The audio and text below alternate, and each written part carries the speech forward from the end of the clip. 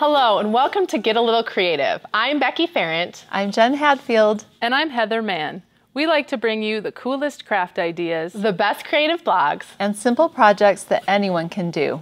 And today's hot topic is knockoffs. So that sounds to me like something that someone's going to approach you from an alley and be like, hey, do you want to buy a knockoff?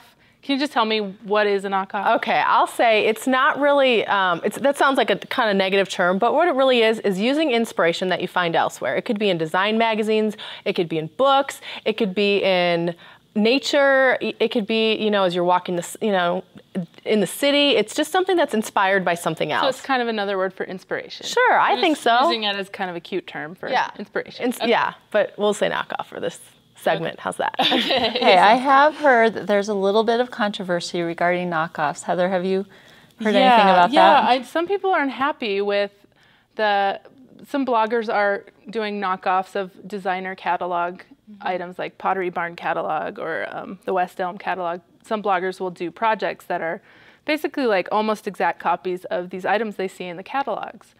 And some people think it's unethical to just copy a project and post it. And okay, well, my site, I have a site, it's called Knockoff Decor. It's all about that, but my tagline is Knockoff Decor because imitation is the highest form of flattery. And I really do believe that. I think, you know, the designers from these catalogs are amazing, and I think it's very important when you are doing a project that's inspired by something else that you give credit where credit is due, absolutely. But I know, I mean, I've been knocked off. I've seen some of my original projects that have been on Etsy, and it really takes you back a little bit to what do you really believe about it. And for me, and I think I can speak for you guys too, our mantra or our desire with blogging is really to inspire people to create. And so when someone sends me a project and says, hey, I totally, you know, used exactly what you did, you know, blah, blah, blah, I did this, I wanted to show you a picture, that makes my day. That inspires me to keep being a creative person. I don't know, do you guys feel that way? I love seeing, my whole thing about blogging is I love crafting and I like designing projects, but what I really like doing is seeing people create and take that step towards creating, especially if they think they're not crafty or they think they're not creative. Anything I can do, if I can design a project and they'll copy it exactly, I'm totally happy. I think it's very, don't you think it's very empowering when you make something? Part of blogging is when someone will send me the same project, or, you know, my friends and I got together and we made some, you know, your wreaths at a craft night. And they always one up you. You're like, darn it. Yeah, and they put their own spin on it sometimes, and it's even better than mine. And I'm like, yay, go for it. Exactly. Yeah, and I think, you know, that's what the show is about really too, is inspiring you to get out there and be creative, because that's something that we're really passionate about. And I hope you see that, you know, that's why we're doing this. So. Okay, so Becky, you have a blog that's all about knocking off things. I do. Right. You feature other people, but you've also done some original projects. I have. Yeah. So my favorite project was a little toy chest that you made, and you had well, tell us about it. Okay. So my father-in-law, when my husband and I got married 13 years ago, made this oak chest, and it was like a hope chest. Had a lid on it, and I really liked it, but I noticed it was starting to be like in my closet, you know, because it wasn't really matching with my decor,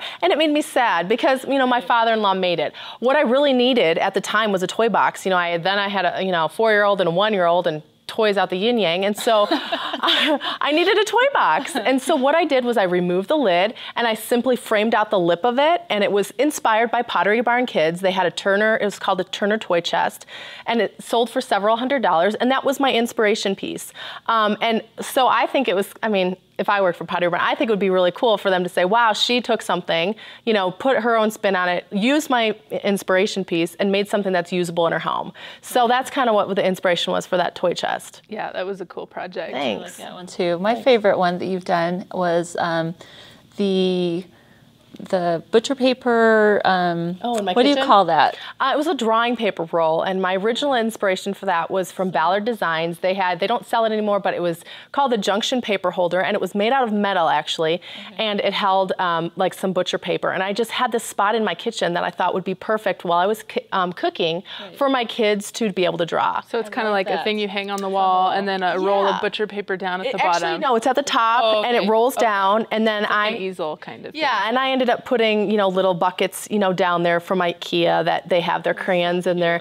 Yeah, and it's just something, you know, that my kids use all the time, you know, to draw and things like that. And I can watch them while I'm cooking. And so, yeah, I was inspired by Ballard Designs, and I made it, you know, for a fraction of the price. And I also did my own spin on it where I had the, you know, little trays down there. Cool. So, Cute. yeah. Neat.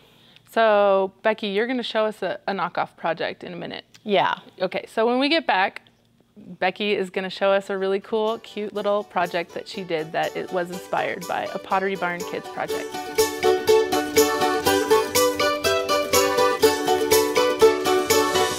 We're talking about knockoffs today, so I'm going to show you a simple project that you can do at home that actually any age could probably do. And what better place to get inspiration than Pottery Barn?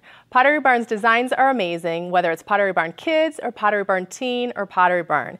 And what I found was a $129 canvas that had a heart shape to it and had little inspirational quotes on it. So what I did was I took little pieces of paper and glued them on and made something similar. So I'm going to show you how to do it today. What you do is you first just take magazines. I've got little kids, so I've got Family Fun, Pottery Barn Kids, a toy magazine, and you're just going to look for fun quotes or words that you kind of like. So I'm just going to take, and you just use scissors, and there's a cute little quote, little thing that says wild about animals. And my kids are wild about animals, and since this is going to be something for a playroom, I thought that would be appropriate. And then you take a glue stick, and then you just put a little glue on the back, and then stick them on. And you want to cut out a bunch of different sizes and shapes of wording so that you can be able to fill in the small spaces. And it might help in the beginning if you cut out like a heart so you know exactly where to place your words, or just fill a piece of paper completely with words, and then you won't have to worry about that. So what I did was I cut this out with my digital cutting machine. I cut out a heart, but you could also use an X-Acto knife, just trace a heart, cut it out. But this will act as a mat. And then all I did was I took my worded cardstock and I matted it with the heart, and then I just stuck it in a frame, and it looks like this.